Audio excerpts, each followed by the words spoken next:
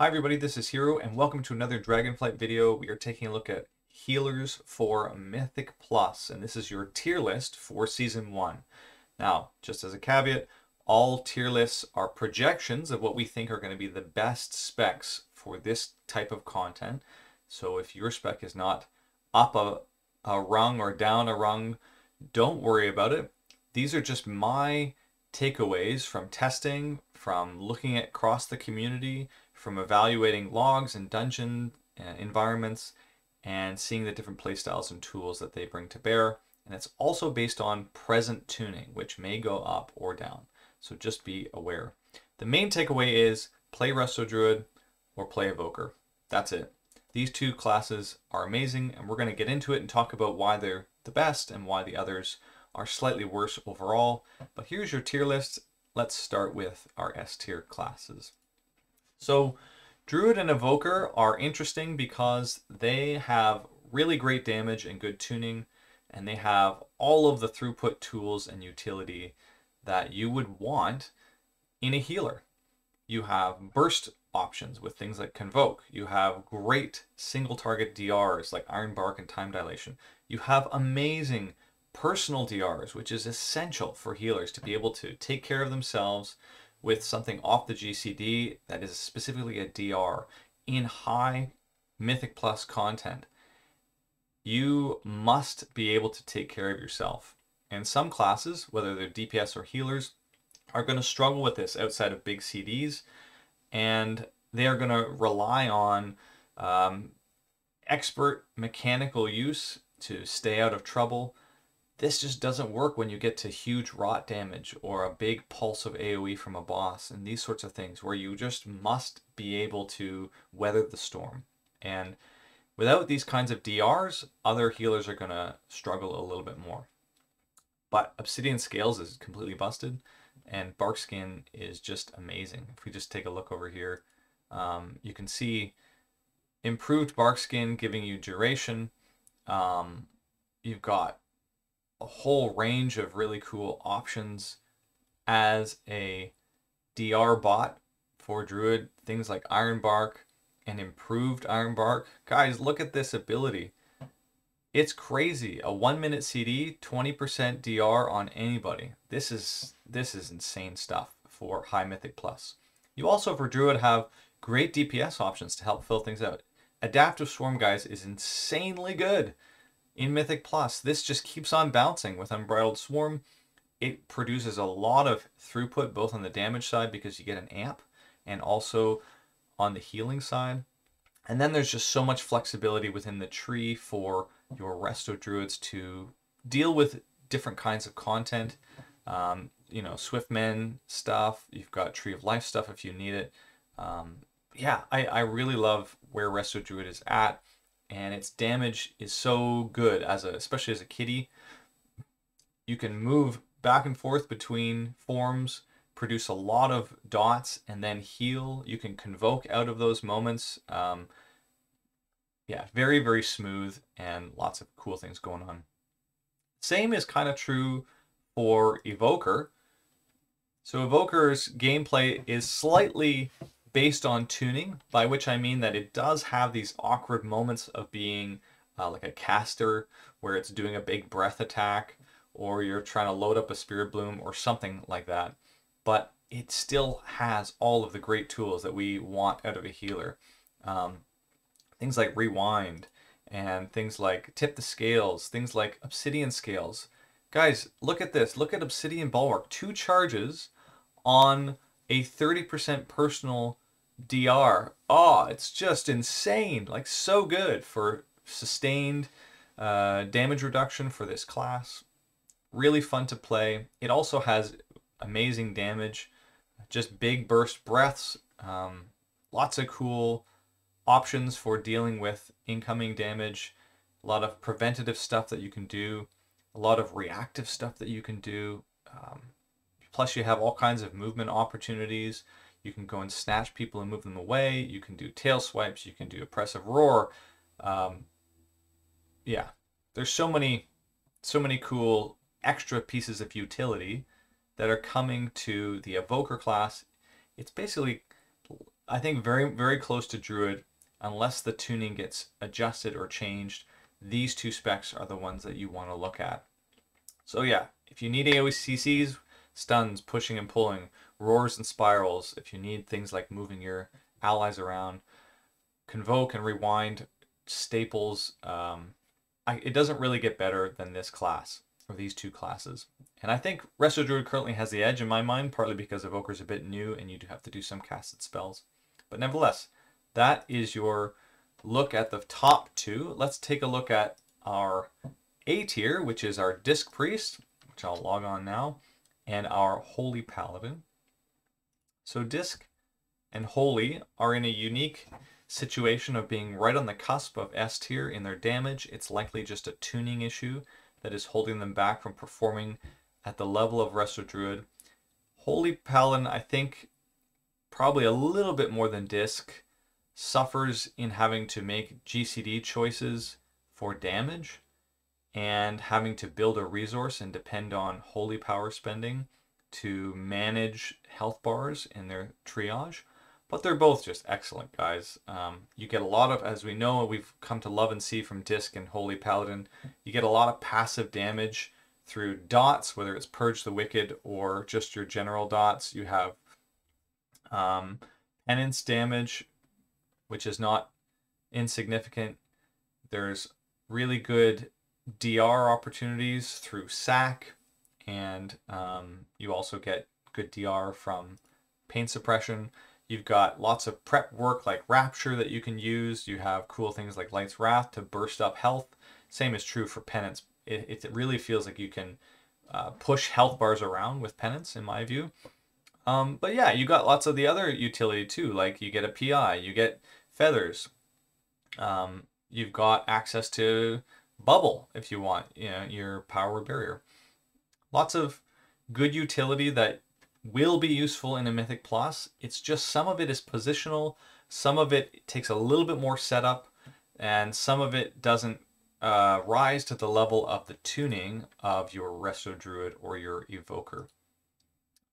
Paladin may also, depending on how Blessing of Summer works out in the meta, might also rise up to S tier if you can combine it with some classes that really take advantage of this special tool. So we have here, porting in from Shadowlands, the whole Blessing situation.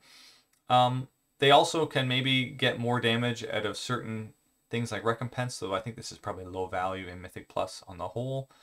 But yeah, melee Paladin, guys, is probably going to pump pretty good. You just have to focus more attention on it than Resto Druid. Resto Druid, you can just throw Wild Growth up. You can have Convoke in your pocket. You can put up a couple of dots and go kitty form and just do damage until you need to react. And then boom, jump out, Convoke, fire a few more Rejuves out, do another Wild Growth, and back you go. And you can let that stuff tick in the background. Whereas Paladin, you need to prep a little bit more. You need to be aware that you can't react as quickly. Maybe you take Virtue and that gives you a little more flexibility, meaning you can do a huge moment of triage with Virtue. But I gotta say that when you get to the higher Mythic Plus stuff, Beacon of Faith just almost becomes mandatory because it gives you two people that you're going to be able to take care of at all times. And then you can manage the triage for other people's CDs, calling for a Rogue's Cloak, calling for Alter Time, these sorts of things. Paladin's fun to play. I just think the number tuning is not quite there. But we'll see. Hopefully they do a little bit more tuning overall. Now let's head to our B tier healers, which is our Holy Priest and our Mistweaver Monk.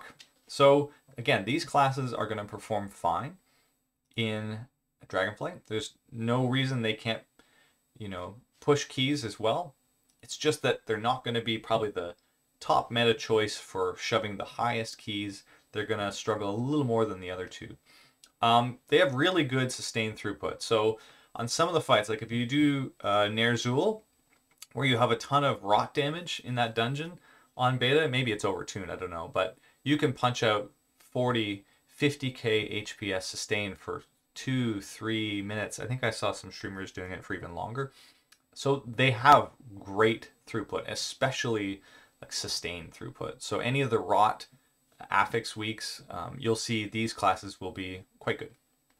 However, I think there's a couple of issues in maybe two different directions. One is that Mistweaver is kind of positionally focused, and that largely goes around Feline, and Holy Priest requires actually a lot more haste than we're used to function in Mythic Plus. And what I mean by that is you just will not be able to get your casts out, whether you're doing flash healing stuff or you're trying to do damage especially. So if we're trying to smite and get out some kind of damage, you just will not have the GCDs available to move back and forth between healing and casting for damage if you don't have enough haste. So other than that, Holy Priest is awesome. The new work that they're giving them with where's the CD here? Not Miracle Worker, the one where we get Imperial Blaze. Here it is. This is one of the coolest abilities. It gives us essentially a CD for Holy Fire. That allows us to pour out damage, but it is focusing a lot of GCDs on Holy Fire casts. They have nerfed it in the last week, I think, from 30-second CD to 1 minute, because I guess it was doing too much. But guys, Holy Priest has all the tools that you need to push HPS. It's just going to struggle a little bit to contribute on the damage side. I still think it's a pretty fun spec to play. It's a little bit behind. I mean, I've always liked Disc, but you get good things like Guardian Spirit. You get things like Miracle Worker now, which is just awesome for Mythic Plus dungeons.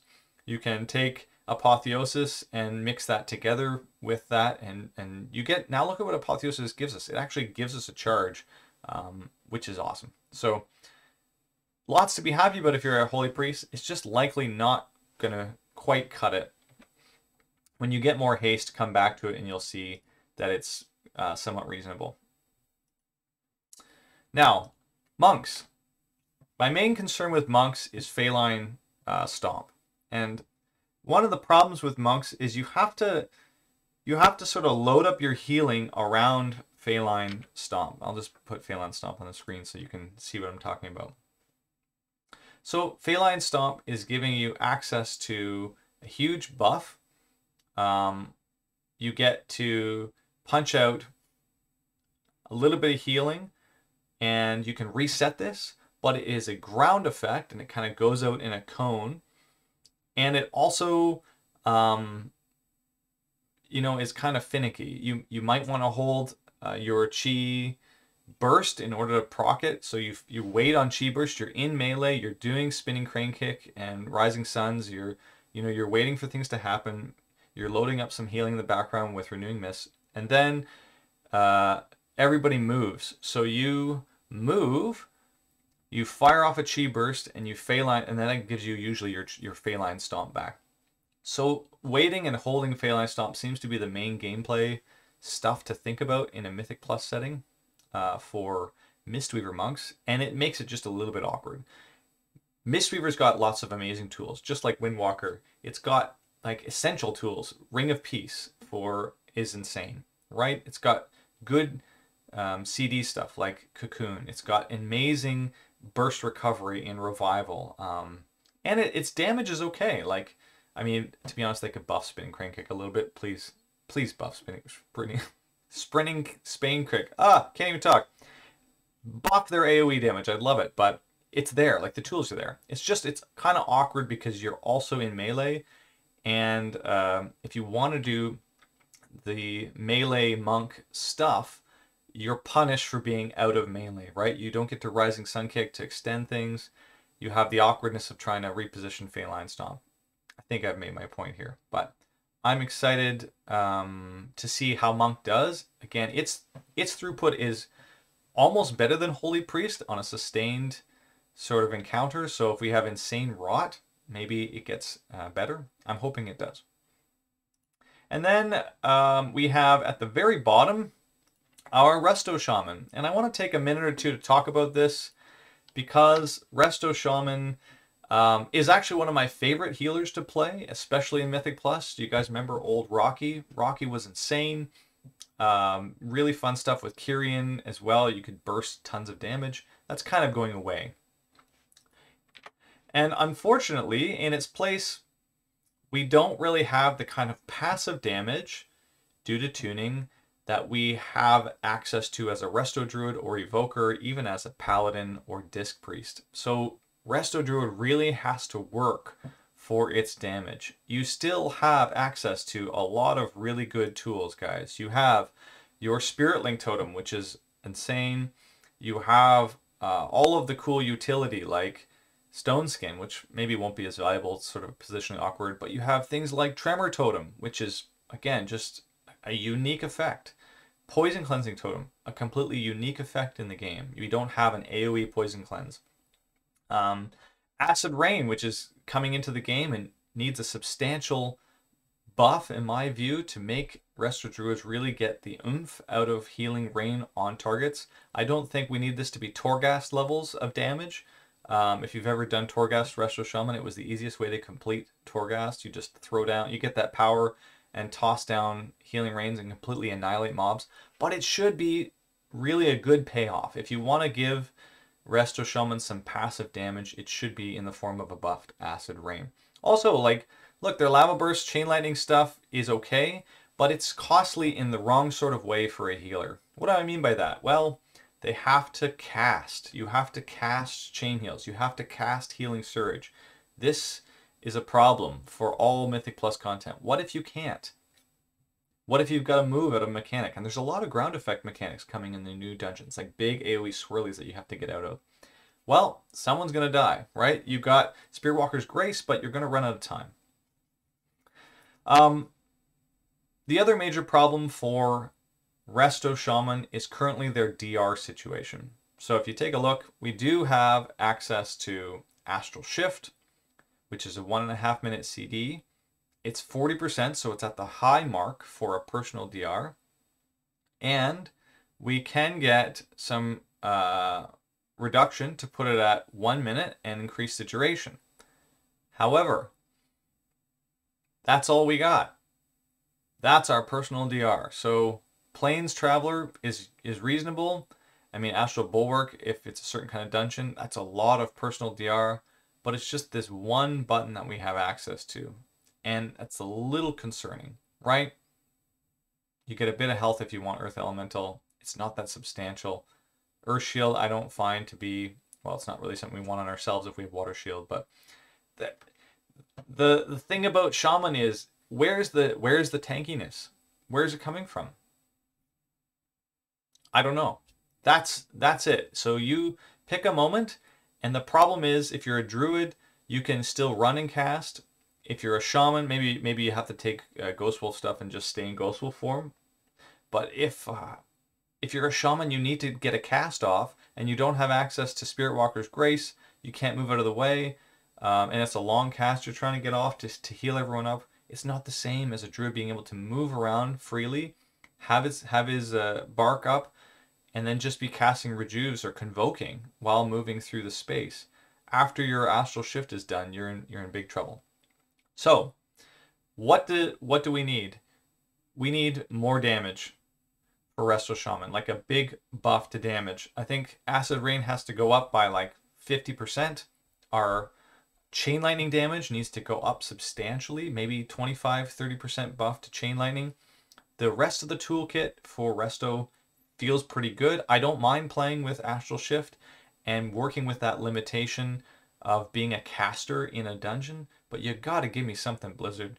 Resto Shaman need more in order to rise up and be at the top of these ranks. So, if you give them more damage, they're there. And the same is somewhat true for access to S tier for your Disc Priest and your Paladin.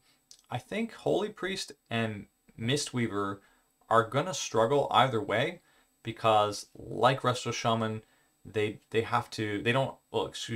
Resto Shaman has some passive access, so you get free Lava Bursts if you're Flame Shocking. It's just Chain Lightning that's a little awkward.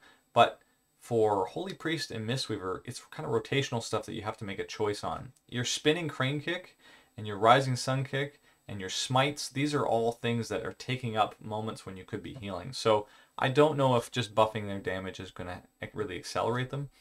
But either way, this is the main takeaway for me. Play Resto Druid. and Play Evoker. They're completely bonkers right now across the board for utility, damage, and HPS. They're also a lot of fun. But all these healers can do the content. This is what I think is going to be able to push the highest keys. Thanks very much for tuning in for this one, guys. Let me know what you think in the comments, and we'll see you again next time.